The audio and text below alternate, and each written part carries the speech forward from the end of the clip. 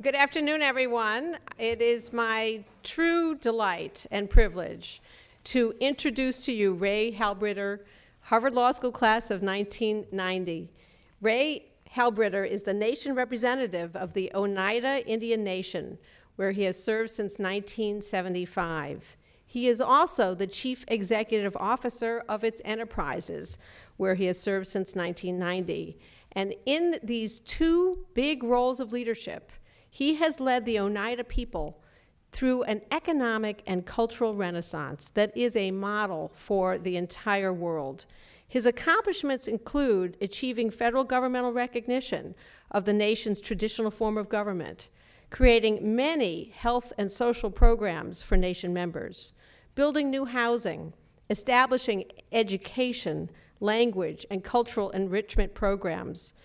And as the Oneida Nation enterprises, he has successfully negotiated a gaming compact with the state of New York that resulted in the development of Turning Stone Resort Casino, which opened in 1993. The nation's expanded business developments include the Save-On chain of convenience stores, Indian Country Today Media Network, 3 marinas, a fishing lodge, and 4 Directions Productions. Through its enterprises, the nation has earned national and international recognition and honors. These include the 4 diamond ratings from the AAA for the resort's luxury hotels and one of its restaurants, and 2 of Condé Nast Johansson's most excellent awards for the lodge at Turning Stone. In 2013, Ray Halbritter successfully negotiated an agreement settling a long-standing, very difficult conflict with the state of New York, which can be very politely put in terms of past differences. It might also be described in terms of conquest and land conflicts. And in the course of this negotiation, the Halbritter established an unprecedented form of cooperation, government to government, which includes shared revenue and regional exclusivity on casino gambling. So I think we may need to bring him to our negotiation program. What do you think? Ray Halbritter earned his law degree here, as I already mentioned, and his Bachelor's of Science degree in Business Administration from Syracuse University. He currently serves on several boards: the Board of Directors of the Environmental Media Association, the Harvard Native Americans Law Board, the Montpelier Spring Water Company Board, Mohawk Valley Edge, the Hoffman Sausage Company, and the American Revolution Center. He has also been an extraordinary leader, bringing national and indeed international attention to the very challenging issue about the names of mascots and tribes of sports teams. And on that subject, he has, I think, truly changed the conversation by putting the issue on the agenda and helping people to understand what are the painful aspects of longstanding practices. And so I am going to invite Ray Halbritter to come up and speak on that subject, so important. And then we will have a more informal Q&A that I will be able to lead. And I promise, Ray, I won't call on you as I did in your civil procedure class, but we will instead have a real conversation and then open it up to you. So with no further ado, Ray Halbritter.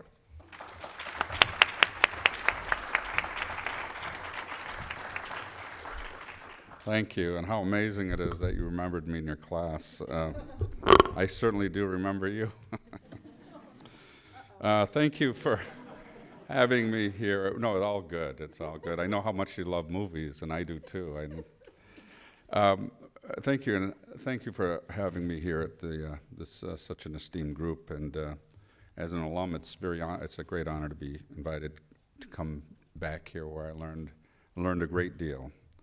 And it's an honor to be here with my former professor and leader of this great institution, Dean Minow, who follows such a great legacy of other deans, including Dean Robert Clark, who in 2003 was the dean when we established the Oneida Indian Nation Professorship of Law, the first endowed chair in American Indian Studies at Harvard, and at the time the only professorship of its kind east of the Mississippi River. And we did that because we know Harvard is a place where many top legal minds convene and we wanted to be sure American Indian law assumes its rightful place and gets the proper attention and study for generations to come. And it's very nice to be here too. Without the commute I used to have, I used to be in Hull. It'd take me an hour to drive back and forth each day. But it did allow me to continue working with and keep involved with Oneida Nation business a couple hours a day, actually. And it kept me busy, not to mention my 6 children at the time. For many years, our people that were mired in poverty, we were allies with this country in the Revolutionary War. We were never at a time when we conceded, in a sense, from a treaty of concession or surrender, and nonetheless, our people suffered with great losses after the war, despite promises that we would not, that would be always remembered, and the welfare of our Oneida people would be considered the same as this country, the United States. But a tragedy occurred in 1976 where a devastating fire that my aunt and uncle burned to death. It was an incredibly painful time, and it was no longer acceptable to rely on others for taking care of ourselves, for existence. And, you know, without a lot of resources, you do have to seek them someplace else. But as an individual, myself, and as a people, we believed we needed to do something to exercise our own self-sufficiency, our rights, and take care of ourselves. And so the opportunity to continue my education and learn more about how to do that and seeking application to Harvard was not just for my own benefit, but for my people as well. And I learned the importance of education from my mother, and self-reliance and self-determination and responsibility.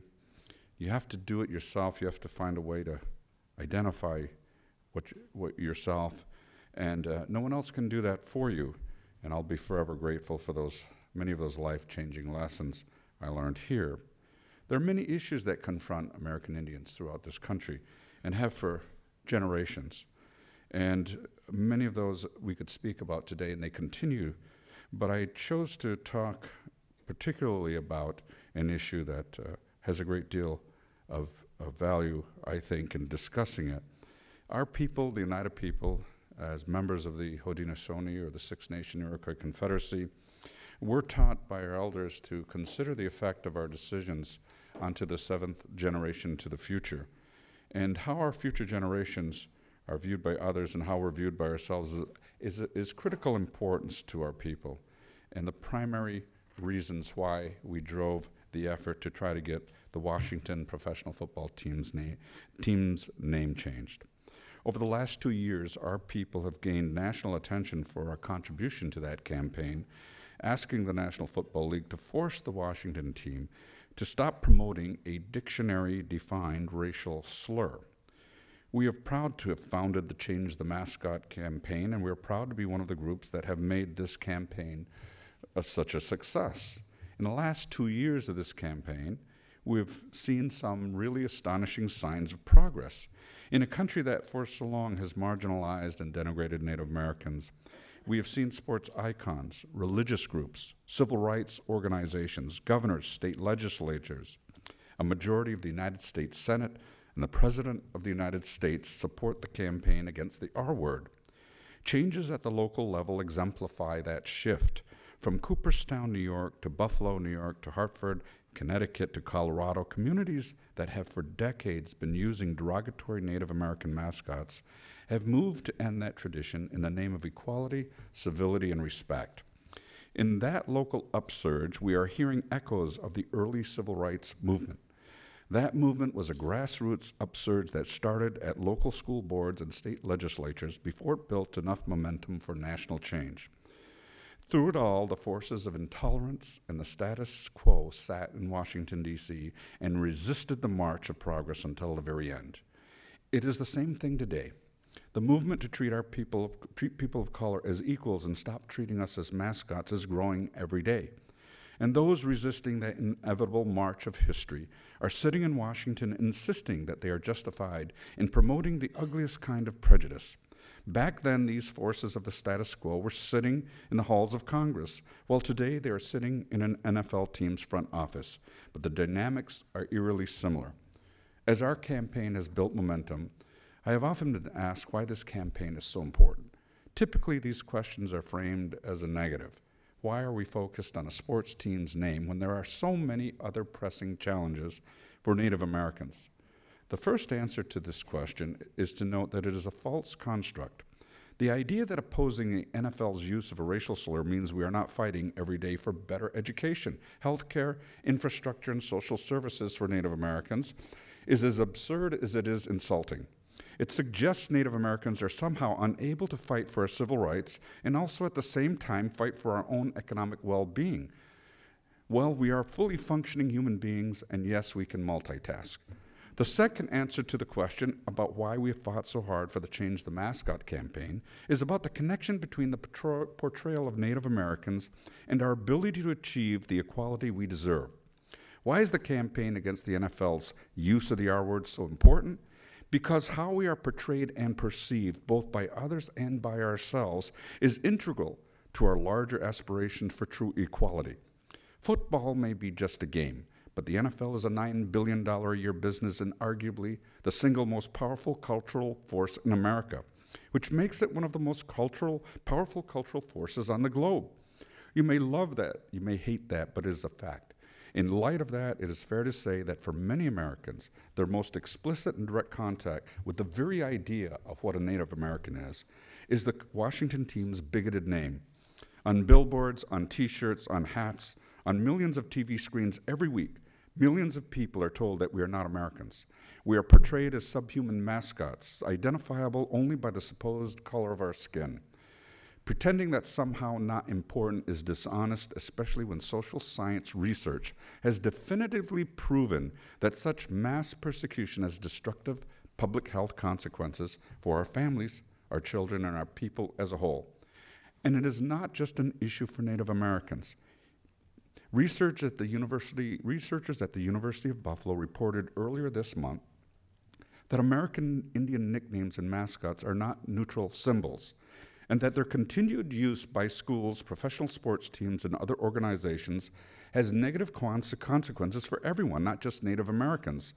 The researchers specifically noted that studies with mostly white samples have found that people exposed to American Indian mascots are more likely to negatively stereotype other ethnic groups. The Change the Mascot campaign is at its core about self-determination. Just like defenders of the Confederate flag, those who defend the use of the word Redskins present themselves as the sole arbiters of what is and what is not acceptable in 21st century America.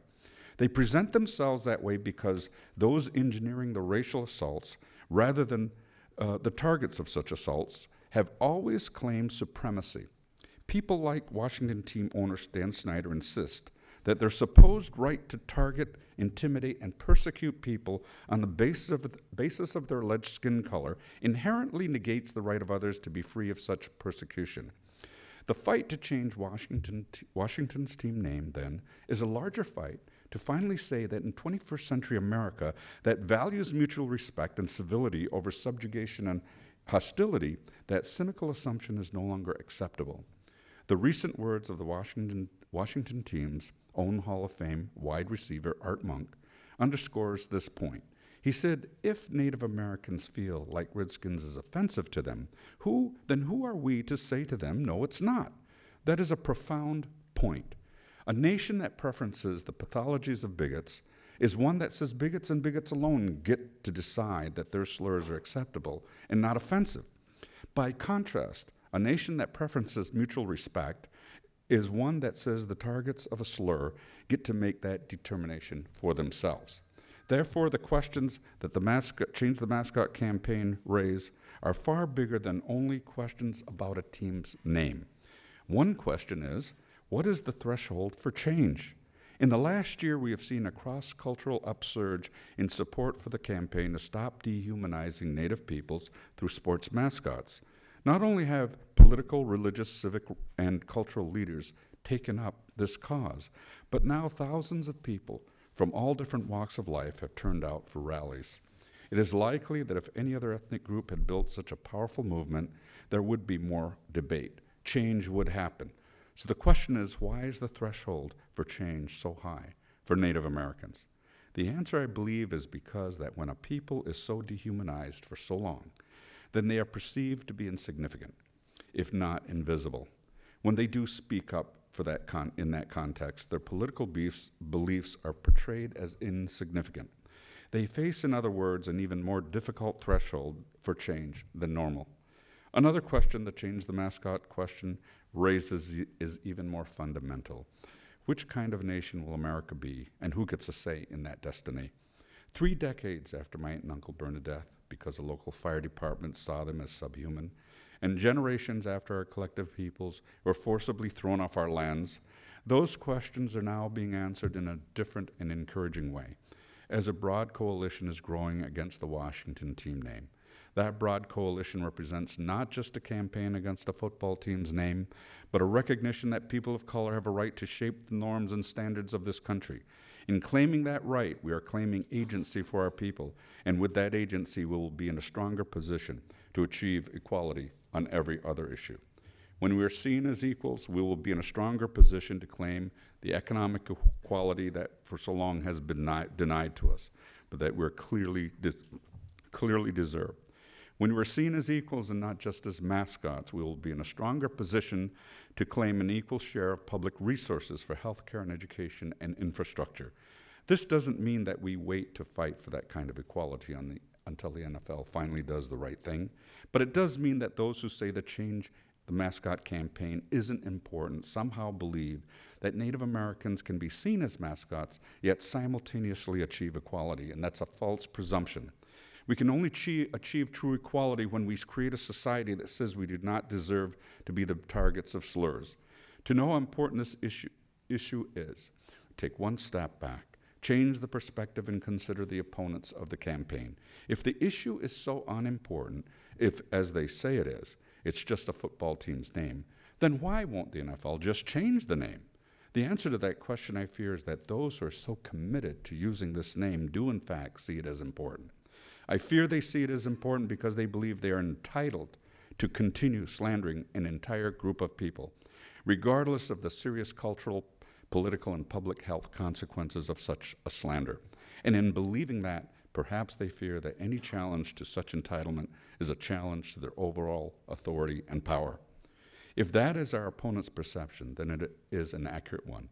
As Native Americans, as we now rise from decades of oppression and marginalization, we are challenging the status quo, and that will be seen as threatening to those who benefit from the status quo. The blowback we have gotten for simply asking for a change of a football team's name shows how seriously the status quo takes the threat. In that response, we should feel encouraged and emboldened. This is an exciting moment for our people. In New York, we have just negotiated an agreement that ends age-old disputes on our sacred homelands and puts us in true position of equality as a sovereign nation. Throughout the country, other tribes are making similar strides. Some have asked me if I feel optimistic about the Change the Mascot campaign, when there still aren't signs that the Washington team has any intention to change. That brings to mind sort of a famous Winston Churchill quote. He said, "You can always count on Americans to do the right thing after they tried everything else." I disagree with Mr. Churchill, but I believe history does show that Americans often do the right thing on the very first try. But beneath Churchill's glib comment is a truism. History shows that the march of progress in America may sometimes be slow, but it is consistent, and we ultimately get to the moral high ground. These names will change, and more broadly, Native Americans will achieve true equality, not because of the benevolence of a team owner, but because a critical mass of Americans will no longer tolerate, patronize, and cheer on commodified bigotry. That critical mass is building right now, and it will get here sooner rather than later, I believe. Thank you.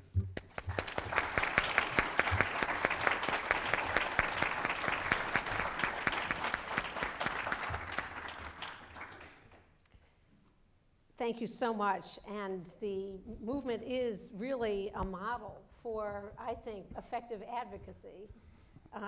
It is striking to me that over 115 professional organizations now across civil rights, education, Scientific experts have published resolutions, have adopted policies that state that the use of Native American names or symbols by non-Native sports teams is a harmful form of stereotyping. I mean, that's huge success.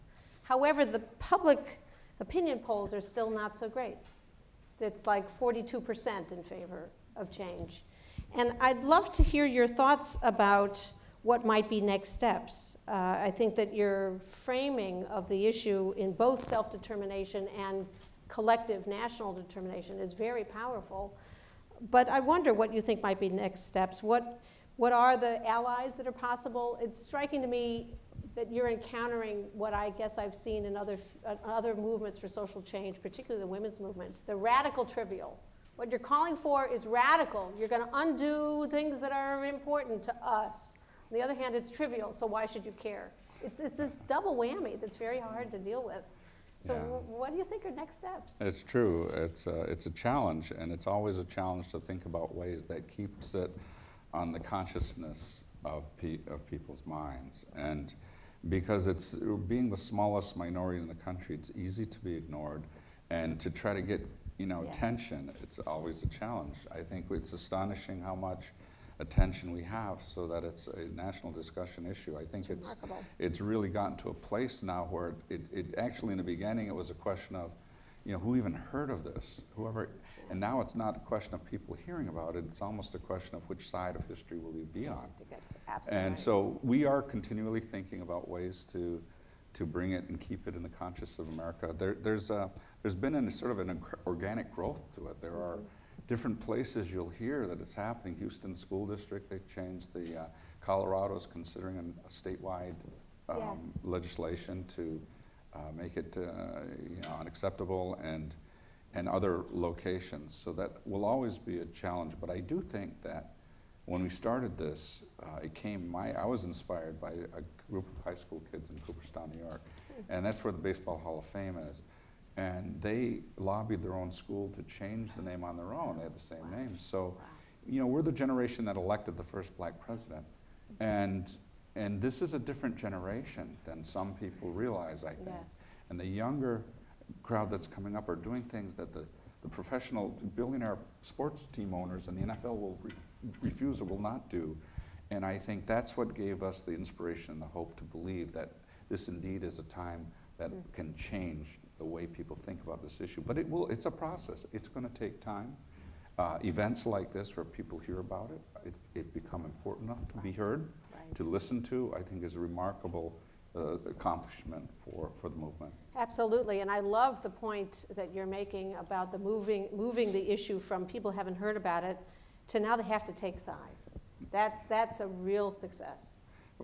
Yeah, absolutely, and I think that's critical because I think that, and it's my belief, and it's why we even started this, is that ultimately people, when they do get to the point where they almost have to make a decision, some people don't, they can ignore it, but for example, up in Lancaster recently, some of the school teams that this school was going to play were boycotting them, wouldn't even refuse to play them. Wow.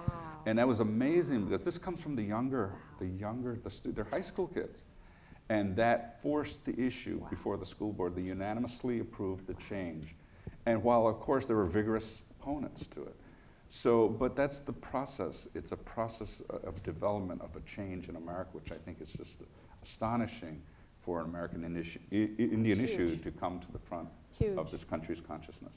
The Colorado bill, as I saw debate last week, it's cleared the committee, would require public schools with American Indian mascots or logos to get permission for their use from a panel of Native Americans. What do you think about that as a solution? Well, I think it's certainly a great way to begin a discussion. I mean, they did that in Florida State with the Seminoles, and I think that would be a way to come to some agreement rather than either one side sort of, in a sense, overcoming the other, and it takes out sort of the I win, you lose. Right.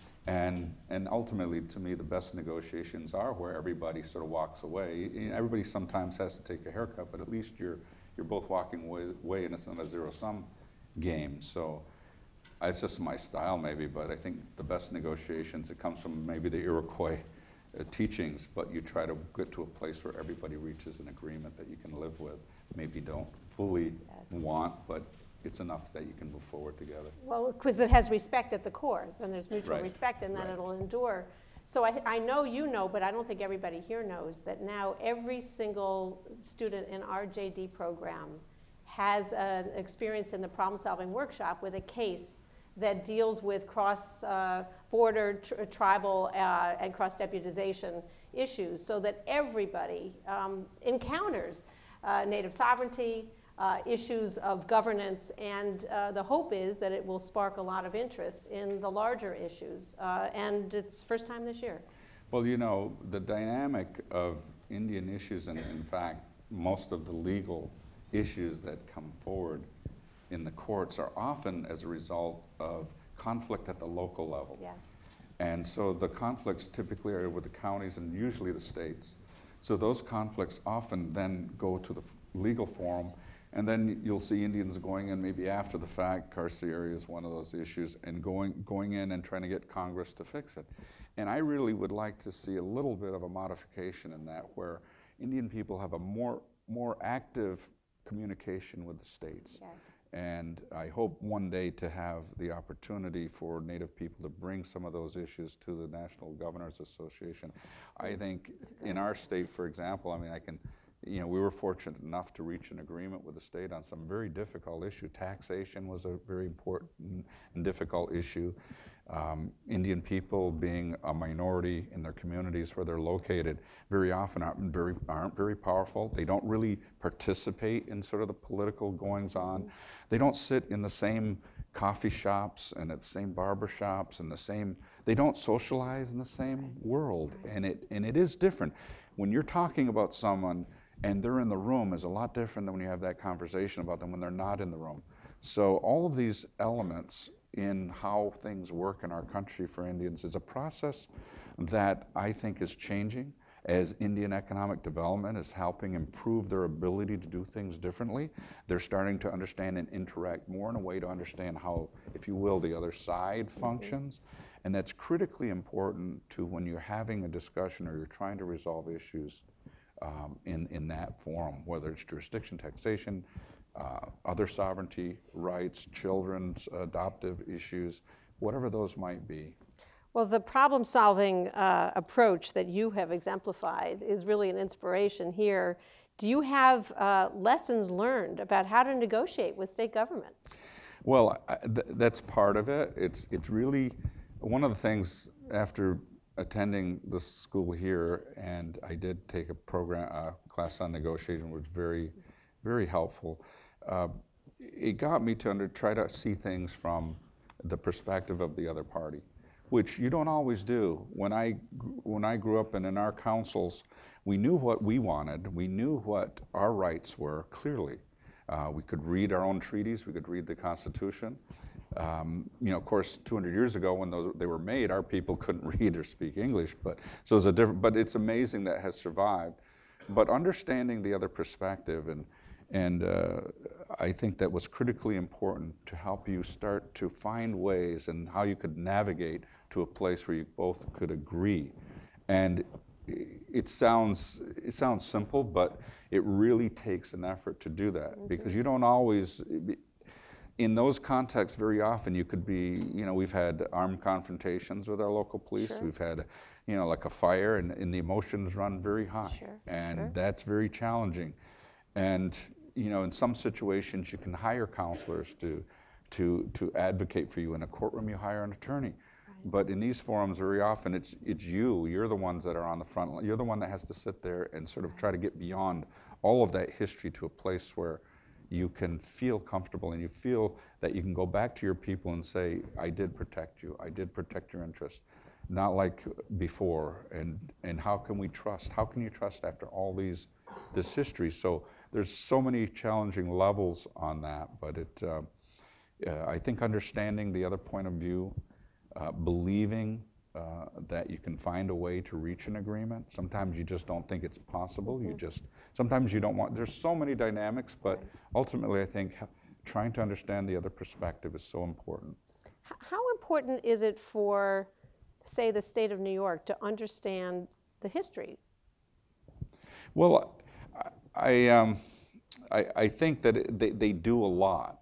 They do understand a lot of the history, but what's motivating them isn't necessarily what's, I would say, what history tells them it should be. Right, right. They have certain goals. They have goals to have revenue.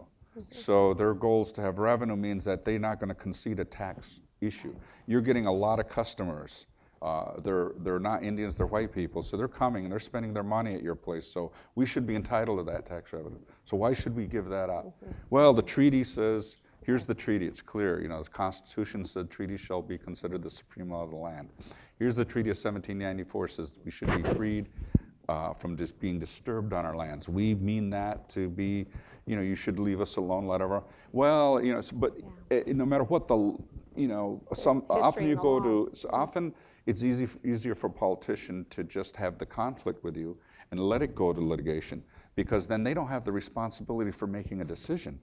And it's oftentimes easier to just let it go. Well, the judge decided it, good or bad. At least I didn't. It was the judge. So sometimes all of those different dynamics really don't always work for you. Right. But the history, you know, everybody can know the history, but it's almost as though it doesn't matter what the history says. It's what we need to do right now. Right. And we appreciate that you Indians did this. We appreciate that you sacrificed your lives for the United States, but you know, we just can't concede this tax issue. We need you to collect and remit money to us. So it can be a challenge. Very important then to talk about money and business and the future and what's in it for you. And I mean, you've clearly figured out a way to do that, partly by building such a successful set of enterprises. Yes, and there's no question, but in today's world, politicians, who gets elected and how you know, the power is strongly aligned with economic power. If you have money, it opens doors. If you have money, it creates an opportunity. I'm not saying, you know, that your people are doing it inappropriately. I'm just saying that if somebody is being elected, and in order to be to run a campaign to be you know, you need so much money. And depending upon, if you take a poll, they analyze this to the nth degree. So if somebody wants to win a campaign, somebody will give them probably pretty good, well, it's going to cost you probably $5 million because we're going to have to do this, this, and this, and I think you have a chance.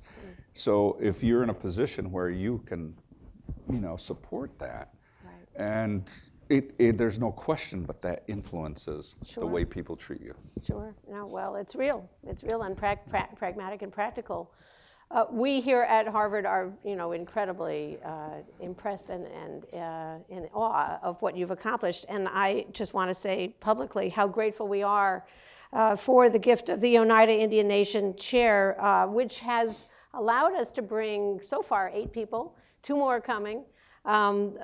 Since it was founded in 2003, and it's made a difference. And we've had several conferences, including, I think, a great one on tribal courts, and another conference coming forward. But I'm interested in your thoughts about what the topic should be. What issues should we put on the agenda? For the courts? Oh, the Sherrill decision.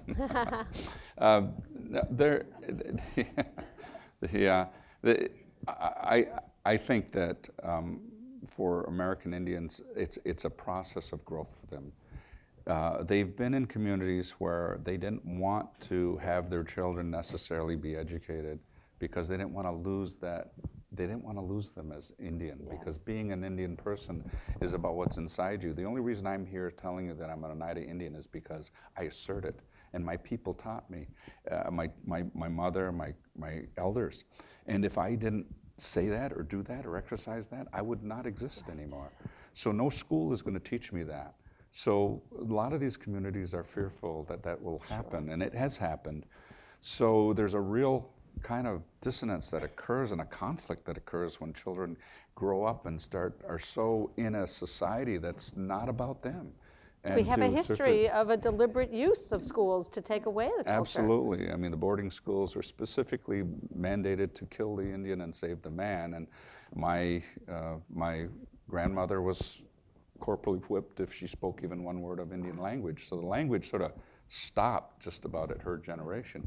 So we have a language program now and all changing that. So having said that, it's sort of like how the tragedies that anybody occurs in their life, it's what do you do about it then? Yes, we all have tragedy. We're not the only one. But we have to do it. We have to ultimately try to make that difference and stand up for what we believe and what we want our children to believe and know about themselves. It takes me back to your campaign now, Change the Mascot campaign, because I think you're right that for a lot of non-Indians, their first encounter, maybe their most active encounter with anything Indian, is the names of the sports teams and the mascots. And so these are all connected. I'm going to open it up for questions very soon. So think about the questions that you have. I think we may have a microphone. Yes, we do have a microphone that will be coming around. But I have one more question, which is, for those tribes, those nations that are not doing as well as the Oneida, what would be your advice? Well, it begins with what they want and how they see the goals. If their goals are to protect, as ours were, and I suspect they are, then it's a matter of understanding how do you progress to do that? How do you empower yourself? When we had this fire, and my aunt and uncle we didn't even know how to take care of the bodies. They were just laying there, and kids were coming up, and the city refused to let anybody come to help. But we finally were able to get a funeral home to come up, and they handled that. But it's really, and in one way, people might say, well, you want to be sovereign, so that's sovereignty, and it's true. Taking care of yourself, that's all part of it. So once you think about what your goals are, and sometimes it's hard to even know what your goals are. You're so busy defending what you have, what little you have sometimes. So you have to sort of sit down, and I think to some extent it's helpful when you're able to talk to other Indian leaders. We are a traditional government, which most Indian nations aren't. And we still follow a traditional process to make decisions. And for many people who want to retain their culture, their language, they don't think that's possible. And sometimes they fear their children not keeping knowledgeable about their culture and education. I think that's more important, because not only are they just governments civilly, but they also have their spirituality combined with that. So it's hard for some of the nations to sometimes see a way through that to protect themselves. But I do think there's a process that's happening. I think even this discussion about the mascot campaign has helped bring Indian people to even think about themselves even more than they have in the past because of the attention. So I can see some very good aspects because of that. But it is a process. It's a generational process. Yes. And I do think that where you do succeed, there's no question, but those models really help others believe that it can be done, believe that you can have a better life, even though we're surrounded in a society that doesn't necessarily respect ours as much as we think they should. Believing that it's possible is a critical first step. Absolutely. Questions, comments? I see several. Please identify yourself. Yeah, my name's Dave. I'm a 1L here at the law school. Thank you very much for being here. In relation to the football team in Washington, I was wondering if you could speak a little bit in terms of any outreach you've done to some of the media outlets that cover sports specifically. ESPN's ombudsman has spoken a little bit about this issue. And how does that relate, or how is it complicated by sort of their treatment vis-a-vis some of the more tribally named teams that may have special relationships? You mentioned the Seminoles at Florida State, or the Chippewas in Western Michigan, or the Illini in Illinois. Have you reached out to those organizations, and if so, do they need to be, obviously the football team in Washington, there's a certain, pejorative nature to that term rather than, than some of the tribal names that they may lack that pejorative nature, but there's still that degree of, sort of otherization or objectification that you talked about inherent in being a mascot. So, do you see a sort of bifurcation there? And if so, how do you kind of square that circle? Well, the Washington team name is defined in the dictionary as a racial slur. Other names aren't. Cleveland Indians, Atlanta Braves. What happens is there's a disrespect, however, and a misuse of some of the cultural symbols and what is important to American Indians. And people don't know they're doing this. I mean, they're not doing it intentionally, at least not until they know. And now that people know about the Washington team's name, it has progressed to a point where now people know it is disrespectful because we're saying it. So now they have a choice to make. I do think there's a broader discussion to be had about the use of mascotry and what it does to Native people, and not just our people, but all children, because they get a propensity to be more stereotypical about other ethnic groups. This comes from social science research. This is not just an opinion of mine. But in particular, the Washington team name is a defined dictionary slur. It represents this nation's capital. It represents America, the rest of the world, as the NFL seeks to go international with its brand. And it's something that I think that this country ultimately, this generation in particular, ultimately wants to see a different America, one based on mutual respect. And I think we see that around the world too. I think respect is the heart of so many issues that are not always stated as the issue. But the way you treat people, the way you talk about people, the dehumanization that occurs to Indian people and any people who is subjugated to slurs and stereotypical comments. We've seen that throughout history. We know what that does. A lot of people have experienced this. We know where it happens around the world. So this issue is not a small one. But I think that right now our focus has been on the Washington team's name, and I think if we can succeed there, it really, and it already has, helped with a broader discussion about mascots, what it is, what its real effect is to children, to our children and our future generations, including all of us. I don't think there's ever been a genocide without it being preceded by dehumanization. No, it's intentional in many cases. In order for one group to get their army, killing people is not something people just do because they're told to. Military has to train people to desensitize themselves about what they're going to have to do, because the inherent resistance to actually taking a life when that moment comes is so strong. They won't even study this in the military, but many of the people in the military don't even really try to kill the other person. They shoot over their heads or they shoot near them. They want people to think they are, but they're so really resistant. There's probably 2% of the population that really can do it. I know it's a morbid subject, but but the point is that when you want to defeat an enemy, your job, you're not like in a courtroom. You're there to inflict as much damage as you can to make them submit. And that, there's not a lot of diplomacy there.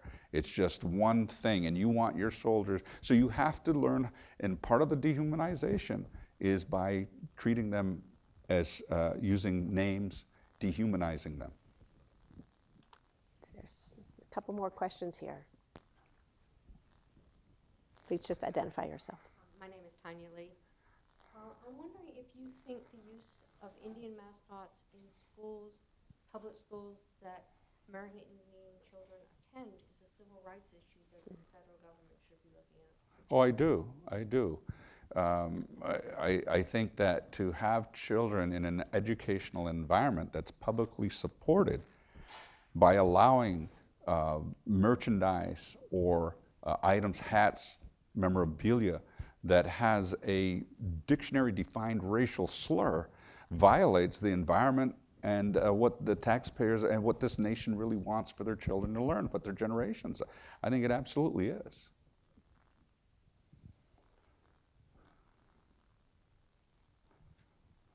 Hi, my name's Dan Carpenter. I teach at the government department here. Just wanted to congratulate you for a fantastic talk. A couple of memories were coming up as you were speaking. I remember watching football growing up. Grew up in a small town in the Midwest, and as you were talking, in part for reasons that you were conveying, and in part for reasons that came up in my memory, the centrality of this struggle, particularly with the Washington football team, became clearer to me. The traditional enemy in kind of American culture, in NFL culture of the Washington football team is the Dallas Cowboys. And that binary opposition, who have a star on their helmet, and who are known in parlance as America's team. And that binary opposition between one team representing, again, this racialized other, but something set up in opposition to America's team, meaning not American, right? And just how that, and the way that those games are often depicted as kind of the battle of the Wild West, as if we were still fighting that. That, and I just wanted to say, in addition, I think you hinted at this, the more I think about this, the more I think that this particular struggle over this particular team and this particular franchise is the big domino that will help a whole bunch of others to fall. And just to, again, just to say, thank you and to keep up the great work. I study petitioning, and I'm really interested in studying the history of Native American petitioning. And I wanted to just throw out as a question, what do you think can be done in part of this process of literally petitioning American culture, not just our government, but our cultural institutions, to rethink the role of Native Americans in history, to rethink the portrayals of Native American history? What do you think can be done beyond the mascot or with the mascot battle to change the story, to continue to change the story, to continue to change the symbols that are done there? One example, obviously, would be the Revolutionary War work that you're doing.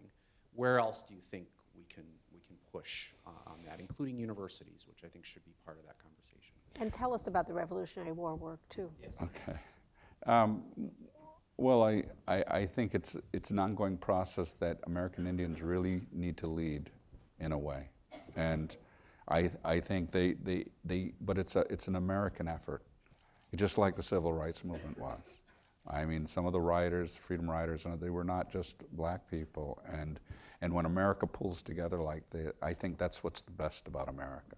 And that's why I believe that this is going to change, because this is the America that everybody really wants. These are the ideals, even though when this nation began, while they said freedom for everyone and equality, everybody wasn't free. But in time, yes. And every day it's a struggle, because we're not always there yet. We're not there yet because of this name. So I think we continue to make these efforts. We continue to go out and speak to people, and more it's becoming an organic kind of movement where it's developing almost a life of its own. It's developing throughout this country, and I do think that we've really progressed in a couple of years.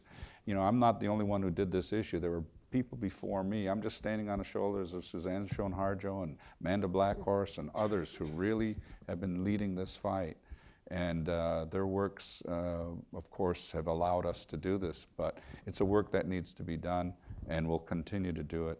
And we were at the rally recently with when the Washington team played to Minnesota, and it was the biggest rally. There were thousands of people there, and it's just growing in knowledge and awareness, and I think it will change. The Revolutionary War, our people, the Oneida people, were allied with the colonists in the Revolutionary War.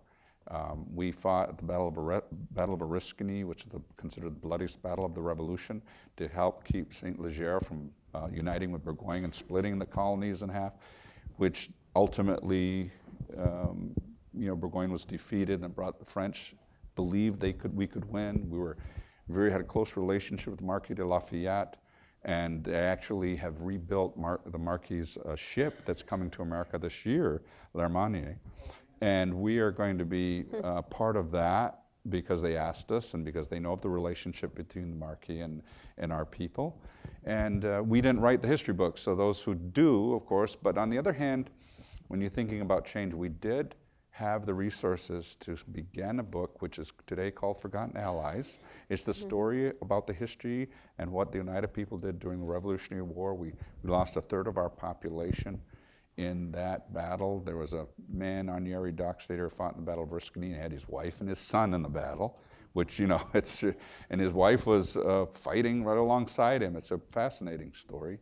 But there's a book, Forgotten Allies, which would give you more detailed history about the Oneida role in the Revolutionary War. There's a hand back here. Yes. I'll stand up. Hi, I'm Liv. I'm a 1L. And you spoke about the sort of narrative hijacking of people who want to continue to use Redskins and want to continue to wave the Confederate flag. And I was wondering, there are many other nations who have endured this kind of genocide and othering who culturally have completely eliminated any remnants of celebrating that legacy. I think of Germany, I think of many countries in East Asia, where it's completely socially unacceptable to wave a swastika around or anything like that. So aside from our constitutional protections of speech, do you think there's something cultural that we're doing that is not allowing us to move past this and allowing us as a nation to come together to stand by one another? Or do you think it's an issue of temporality where we've simply forgotten the damage? Well, I think it's something that people didn't really think about. It's become institutionalized the way, I mean, the NFL is a $9 billion industry. The billionaire team owners have a lot of money, a lot of power. When we sort of took on this battle, I mean, you know, you go up against a billionaire, I mean, he can hire the best ad firms in the country, lawyers, research, investigative reporters, you name it. They have ability to talk to people at media levels that we don't. I can't just go in to talk to the owner of the Washington Post or any of these media, all ESPN, but when you're a billionaire, you can do stuff like this. But we knew it. That's okay. So fights aren't fought always because you think you're going to win. They're fights because you need to do it, because it's the right thing to do. But there is a growth, there's a change that's occurring, and it has happened.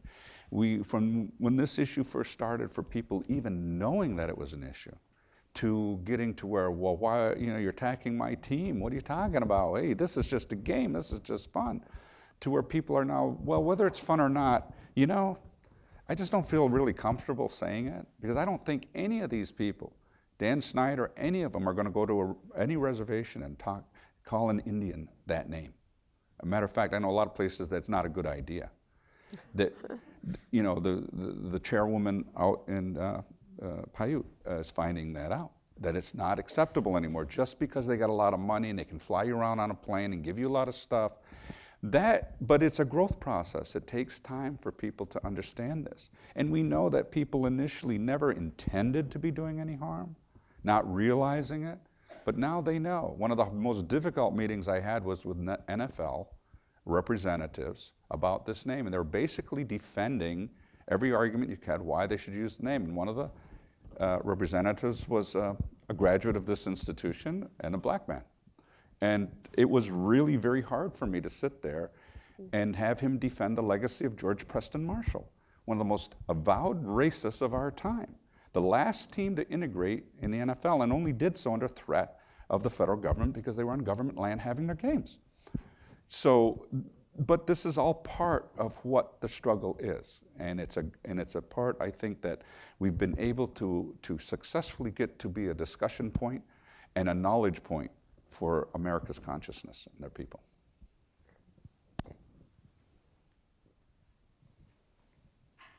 Hi, my name's Elizabeth Reese. I'm one of the co-presidents of the Native American Law Student Association here. So thank you so much for coming. This has been a wonderful, wonderful talk.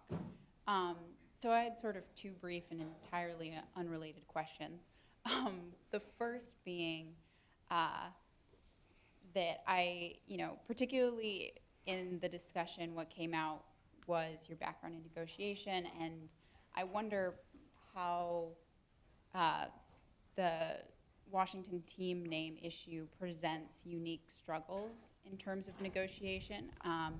At least I know from my own experiences having conversations about it and fighting, going to protests and such about it, that it's very hard to have a conversation where you're sort of negotiating for just respect and humanity, and what's the middle ground between that end and the other side, and how hard it is to put yourself in the other side's shoes when what's in question is equality, humanity, and incremental steps seems like a huge challenge to figure out both what they are and how to sort of recognize just taking small steps towards full respect and full humanity. So I would love to hear your thoughts on that.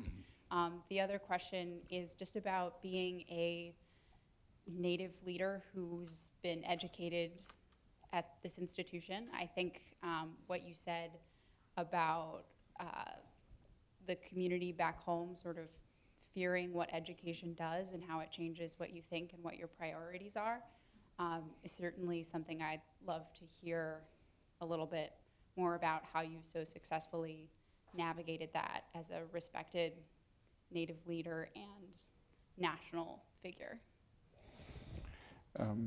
Well, the process was one of growth for myself, personal growth.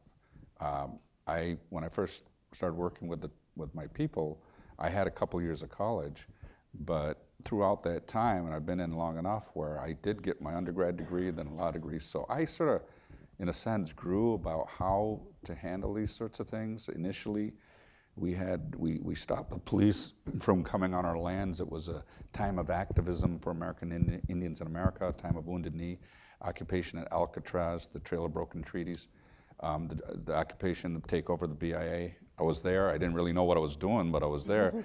And, you know, it was we were young at the time. I was doing iron work in Washington. I was a fan of the team. I didn't think any problem was with the name at all. It was not even an issue for me. But as I became a father and a leader, I started to see what our people were doing, what the issues they had, going to schools. People used to drive by sometimes because we had land claims and throw garbage out. We were just a small group of people. And finally, we had enough of the way we were treated, and we stopped the police from coming on. We had armed confrontations, many of them with the local police, and that was part of the reason why the whole conflict escalated to the point where they're not coming on to help us do it. It was just a method of institutionalized, way they did. Eventually, the Justice Department sued them. We got fire protection back, but over that process, over those years, I did change in a way I was thinking about myself and how to handle and do things. And I'd look at, I'd have to sit down with the mayor, and one of their defenses, by their attorney's defenses, was we didn't exist anymore as a people, the Oneida Indian people. So it was a real funny situation, because I'd sit down at a meeting with them, and they couldn't recognize me as an Oneida. Part of their defense was I didn't exist. Wow. So they couldn't call me an Oneida, they couldn't address me as an Oneida. They would refer to us as residents of a territory designated as the Oneida Indian Territory. I mean, it's just sort of interestingly and sort of odd. But that was what they were advised to do, and also to sit there and you're trying to keep composure, and with either Adolfo Birch or Mayor Brewer at the time, or the district attorney who was very much opposed, and try to keep focused. And it really sometimes is a challenge. But the more I learned, if you will, the tools, if you will, of language and the way things worked, it really helped me find a better way to understand. I remember a book I read, How to Win Friends and Influence People by Dale Carnegie, which I recommend it should be mandatory reading for everybody. But I remember him telling a story that his favorite food is strawberry shortcake. If you want to, he says this he loves, but when he goes fishing, he doesn't use strawberry shortcake. He uses worms, and he hates worms, but you get the point. I think we're going to need to draw this to a formal end. I'm excited that in the coming year, the Radcliffe Institute for Advanced Studies will be devoting a year of study on Native issues, and we will be planning a conference here, and we look forward to talking with you about ways we can be helpful. Dan Carpenter puts on the table, how can universities be themselves a vehicle for cultural change and knowledge, and also how do universities need to respond? Oh my goodness. I have one more thing to do here. Thank you so much. On behalf, I bring greetings of peace from our people, and I have something to present to Dean for inviting me here. And this is a blanket specially commissioned to Pendleton. Wow. A lot of trade blankets, of course, for Pendleton. So beautiful. And it has a symbol. It has a little legend that'll tell you, but it has a symbol of the Tree of Peace, like the Iroquois Tree of Peace. It's all the Confederacy nations in peace in the tree. And the peacemaker came and uprooted the tree and made peace among all the nations. They all put their weapons underneath the tree, and that's where bury the hatchet comes from. Wow. Not that we have to do that. But one thing we like to do is I wanted to present this to the dean, and we usually will wrap them with this. Thank you so much. Oh, thank you so much. I'm very honored. Thank you very, very much. Thank you. We'll so fold it much. up and put it back. for you. Oh, it's wonderful. We have a small thing for you, not as No, that's great. but just as a memento of this day. Oh, thank you. That's Thank you great. so much. Now these are limited edition. Not many get this, but George Clooney got one. Yeah. So I thought I could make a hit with that. I know you love movies. Thank Yeah. you so much. Thank you very much. Really beautiful. We'll fold it up. Thank you. Thank you.